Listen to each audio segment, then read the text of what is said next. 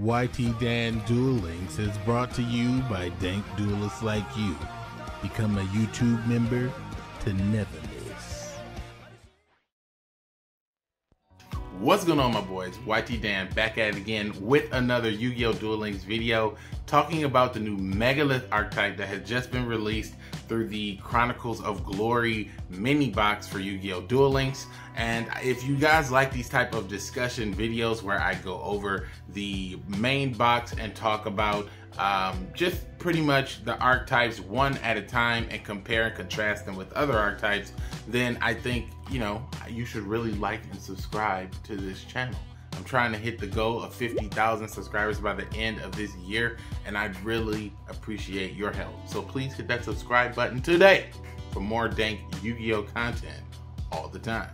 Now, what I want to talk about is the new archetype of Megalith, and in this mini box of Chronicles of Glory, it has been a very underwhelming release. The only thing I really feel like people are really excited about is the new Stardust monster, which is fine. You know, that is a pretty nice one-off. I mean, honestly, if they really want to drop that Stardust boy on us, they could have gave it to us in an event and did not have to waste a full mini box to hide him in here with all this other junk.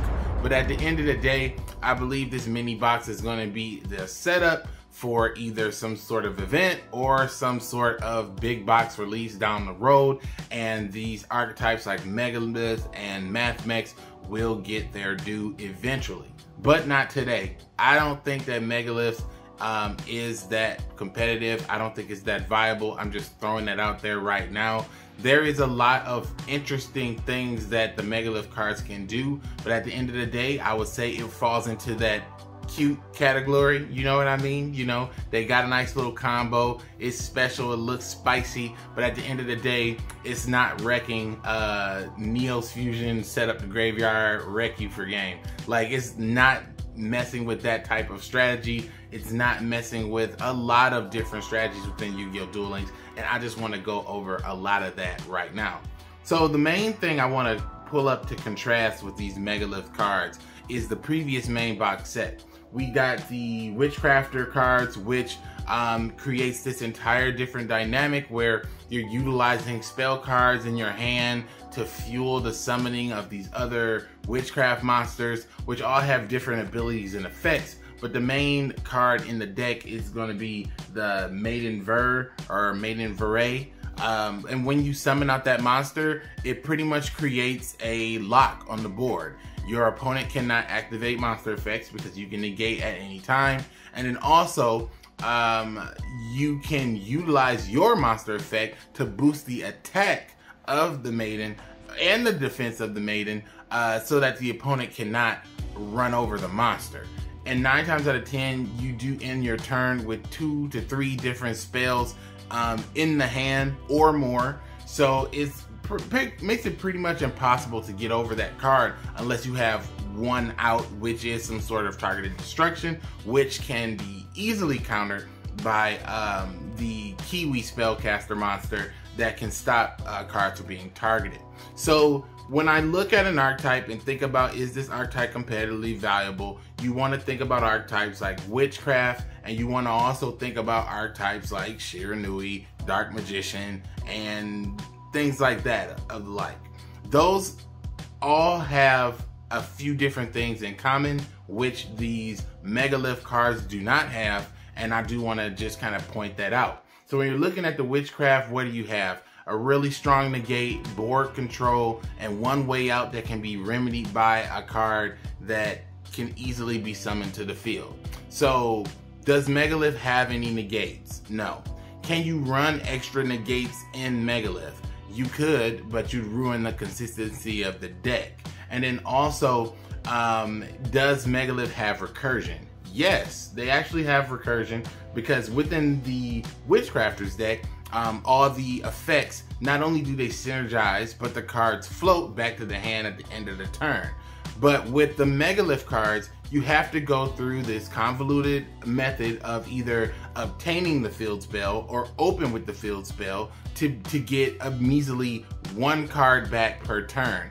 And since all the effects of the Megalith monsters are hard once per turn, it really is setting up for either a Bethor play at the end of the turn, or it's setting up some sort of fray play. So it's pretty much putting you in a scenario where either you're going to try to stall out your opponent and wait over a multiple amount of turns so that you can get over their board with your tremendous amount of resources that you've been able to accumulate, which I do not think is a good strategy in Yu-Gi-Oh! Duel Links. It's just a long wait for nothing. If you lose and you had somebody play up a high amount of turns, you've wasted your time. And if you win and you've had somebody go up a high amount turn count, you've wasted your opponent's time. And I mean, honestly, I just don't personally like that style of gameplay.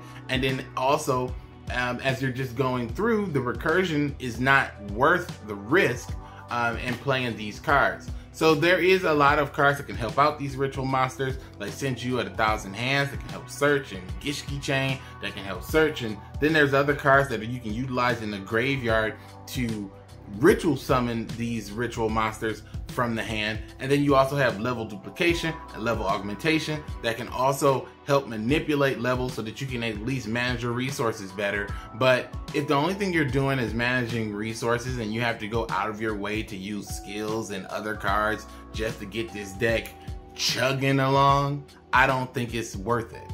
When you look at something like Witchcraft, for example, again, I have to keep going back to that because that is the latest main box archetype to come out, and it's really strong. It might not be on a quote-unquote tier list, but if you come across Witchcraft and you're not prepared, you lose. Against Megalith, most people are prepared to deal with this. Most people run back row, most people run Cosmic, most people run Floodgate, etc., etc., etc. You can get around Megalith pretty easily. But from that same token, you could possibly get around Witchcraft. But Witchcraft has a larger toolbox because Witchcrafts are spellcasters and not rocks. And rocks do not have a tremendous amount of support within the actual game, except for things like Block Dragon. And then there's also another level 8 rock monster that can also be summoned pretty easily by banishing 2 rocks. Even though you have those cards, that still isn't enough because using those cards mess with the consistency of the deck. And if you're just gonna run 3 Block Dragons and a bunch of Megaliths, you might as well run Magnet Warriors. So that's it, my boy. I really just hope that you guys understand what I mean talking about these Megalith cards. I really don't feel like it's worth your purchase at all, at least not right now. If you can pick up these cards for free utilizing gems, I would say do so. But if you need to pay real money, USDs, ducats, dollars, bread, pimps to get this archetype, I would say you need to pass because these cards is ass. All right, thank you, my boys. I appreciate you for watching this video. Don't forget to click that like button and subscribe. I'm gonna be making new content and uploading new videos all the time. So I appreciate you guys and your support. And as always, keep it dang. We'll be running with the lions. We'll be running with the lions.